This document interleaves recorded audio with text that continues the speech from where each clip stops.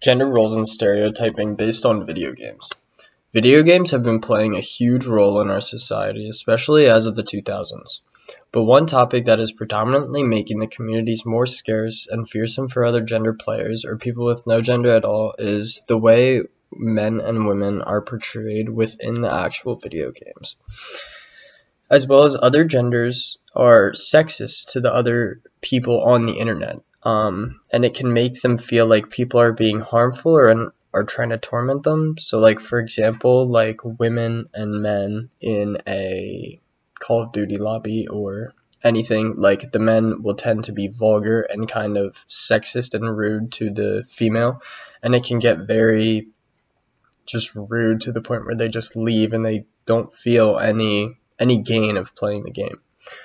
So I wanted to talk about sexism first. So an example of a game that highly relies on sexism is the Resident Evil 4 and 5 game. In these games, they made the male characters extremely masculine and aggressive towards everything in the game. It is a zombie game, so they do have to be aggressive. Whereas it is the complete opposite for females. The female, like, the goal that they made for the in-game female was to make her look as sexual and like submissive as possible, to like legitimately make her seem like a bubble brain, like she doesn't know what's going on. So in Resident Evil, they portrayed the main female character, Ashley, as, like I said, kind of a completely like lost, like has no idea what's going on, kind of Leon's just like peace.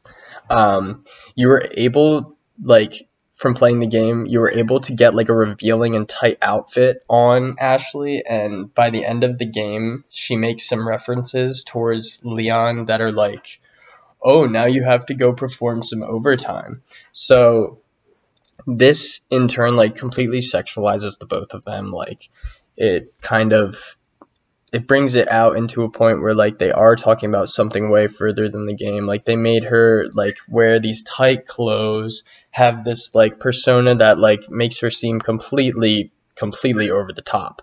So it completely sexualized them, and this can make the game extremely uncomfortable. Like for whoever is playing it, whether it's just a dad, just kid, like anyone, it can make it uncomfortable, or it can make it just like, for some people, good, but who knows?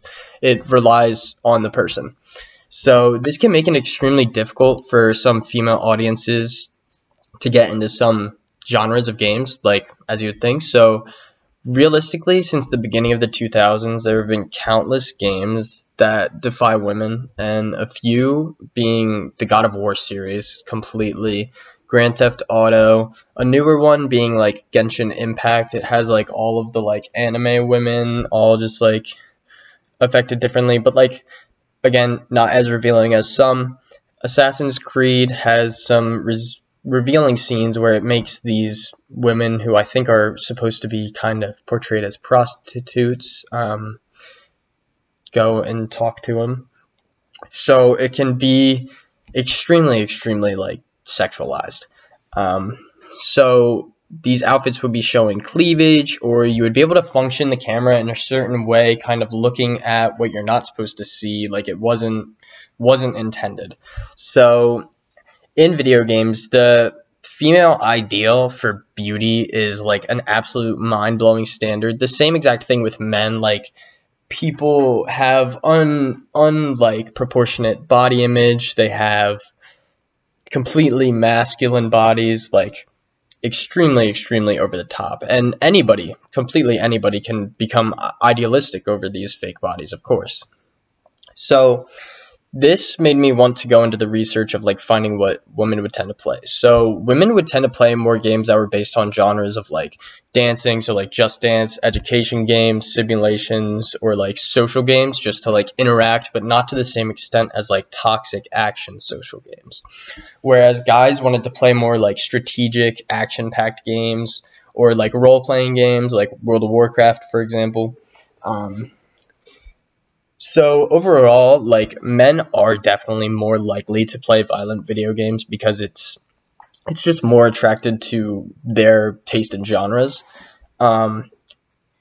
So overall, video games inside of the actual storyline are great. The storyline normally on purpose, but the thing is they use so many exploitive things in order to boost their game's hype for release. Or they use revealing more graphic body images of the characters to attract the people that it's enticing to.